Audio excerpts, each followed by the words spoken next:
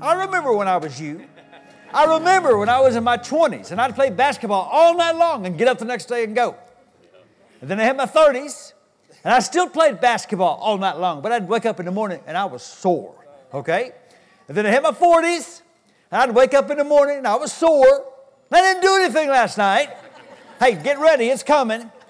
And now I've reached that age where I can wake up in the morning and realize I hurt myself going to sleep, okay?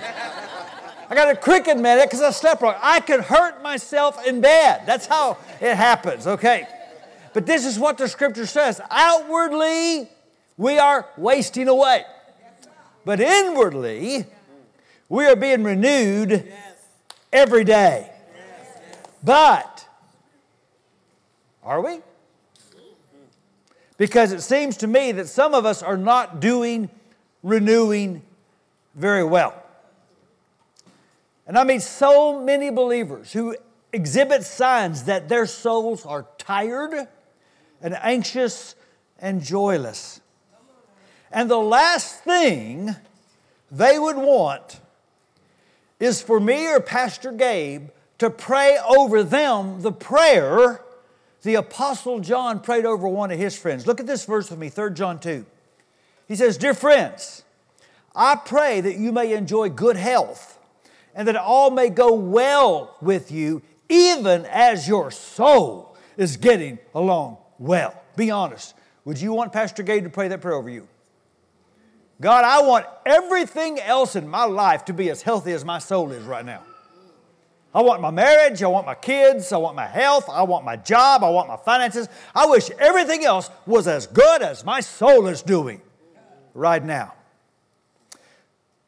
You see, I became burdened as a pastor over my flock several years ago as I had conversation after conversation, or as I got on social media and just saw post after post of the people in my flock.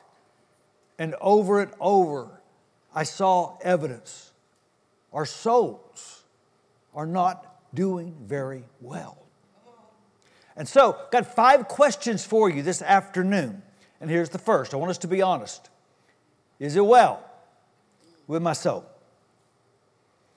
Okay, let me back up. God created us with a body and with a soul. And that soul is not just part of us. In many ways, that soul is the center of us. See, our very being was made to be saturated with the being of God.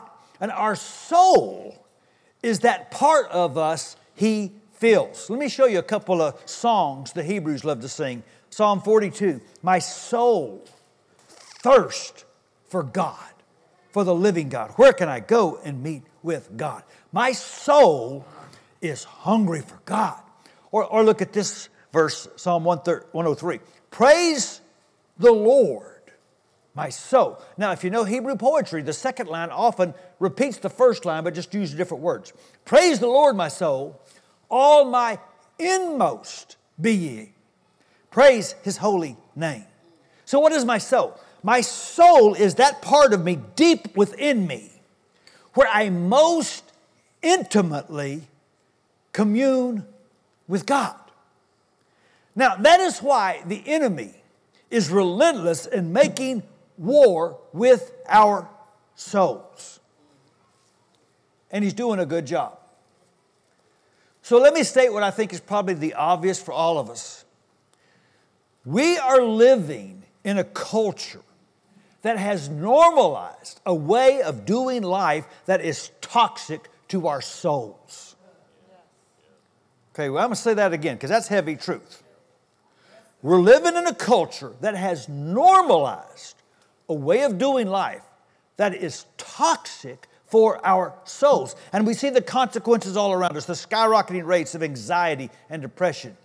the mental health challenges that are overwhelming us, and especially our children.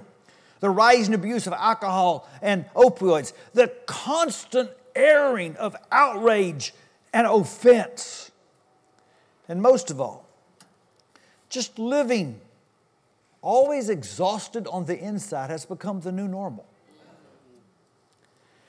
And we keep telling ourselves, well, it's just a season. When the truth is, it has become a lifestyle. People are losing their souls. And when you lose your soul, you lose your capacity to connect intimately with God. And so I see so many Christians that would not want John's prayer prayed over them. May everything else in my life be as good as my soul. And the good news is that Jesus understands. And He offers something better. Maybe the most precious invitation ever given is this one. Come to me, all you who are weary and burdened, and I'll give you rest. Take my yoke upon you and learn from me, for I'm gentle and humble in heart, and you will find rest for your souls. Jesus knows we're tired. Jesus knows our souls aren't doing very well, and He's offering us a better way to live. He's offering not just to be our eternal Savior, He's offering to be our daily shepherd. And that leads me to, I think, the greatest song ever written. And I know that's a bold claim, but when you've been on the top of the charts for 3,000 years, you get to say that. And by the way, I had never heard the version we sang tonight. It was awesome. Thank you for that. But look at these words with me. The Lord is my shepherd. I lack nothing. He makes me lie down in green pastures. He leads me beside quiet waters. He refreshes my soul. And so, let's be honest tonight. Is it well with your soul? Let me remind you the wisdom of two of history's greatest philosophers. Socrates said, the unexamined life is not worth living. And Ice Cube said, you better check yourself before you wreck yourself. And so, that leads to the second big question this afternoon. Is my soul undernourished? See, I believe much of the damage we're doing to our souls is self-inflicted. And it starts with the vacuous and the frivolous and even the poisonous diets we feed our souls. And let me just go ahead and get in your grill a little bit. A huge part of the problem are these dopamine dispensers that we keep in our pockets. And one of the hard things that I had to accept that God revealed to me last summer in my sabbatical was this. My soul can't do life at the speed of my smartphone. It's not good for my soul. My soul cannot handle all the hate and all the outrage and all the suffering and all the evil going on in the world at any moment. My soul can't do it. God can do it. My soul can't. Now, I can understand if you're a little willing to push back a little bit of what I just said. So I'm just going to ask you this question. When is the last time you spent 30 minutes posting, reading the comments, going down the rabbit trails, following one meme or TikTok video after another, then put your phone down and said, I feel so much closer to God right now. Our souls are overgorged and they are undernourished. And they can't rest. See, that's the thing about sheep. Sheep can't lie down if they're hungry. They lie down, they rest when they're full. And it's the job of the shepherd to make sure that sheep has a nutritious diet, to take the sheep where it needs to go so it can fill itself, so it can rest. This is what our shepherd has done for us. Psalm 19, the law of the Lord is perfect, it refreshes the soul. Okay, everyone do me a favor. Stick your foot out. Just stick your foot out. Stick it out. Okay, keep it out because I'm going to ask you a couple of questions. Here's question number one. How many of you think every single thing you see on cable news is trustworthy? Okay, second question. How many of you believe the Word of God is trustworthy? Okay, last question. Why do you spend so much more time watching and listening to what isn't trustworthy than listening to what is? And I had you stick your foot out so I could step on your toes a little bit easier. So, God convicted me, and I made some changes. I had a Twitter account. I'm not judging you. I'm not saying you should do this. I'm saying I had a Twitter account. I had it for years. I tried it every day to tweet something encouraging. It got really, really big. Thousands of people on it. But you know what? Wading through the sewage every day on that platform was bad for my soul. So I deleted my account. It has been good for my soul, and it seems to me the world is getting along just fine without me tweeting every day. Another thing God convicted me about was I was running away from silence and time with Him. And so, because I live in a world where I don't ever have to have silence. I can punch a button and I can have noise anywhere, anytime. But I've stopped doing that. I've learned it's okay to get into a car and drive for 15 or 20 minutes and just be quiet and see if the Lord wants to say something to me.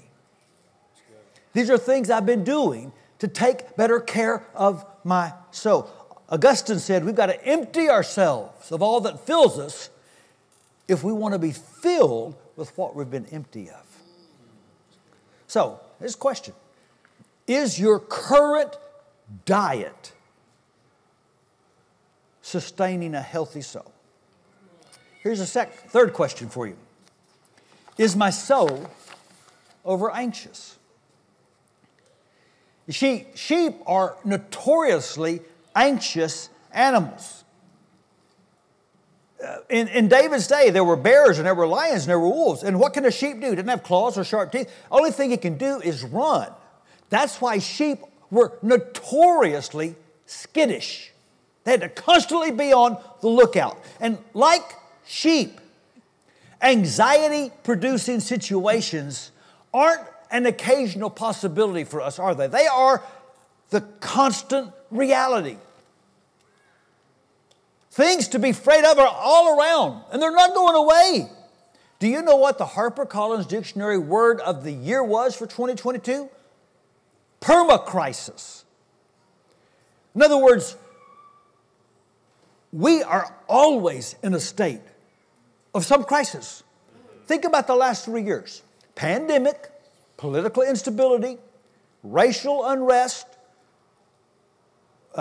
violence and shootings and gun problems, inflation, climate change. We live with constant things to fear and be anxious about. And that's not going to change. Just like those sheep can't get the bears and the lions to move away. The only thing that can help that sheep rest wasn't the absence of the problem, it was the presence of the shepherd.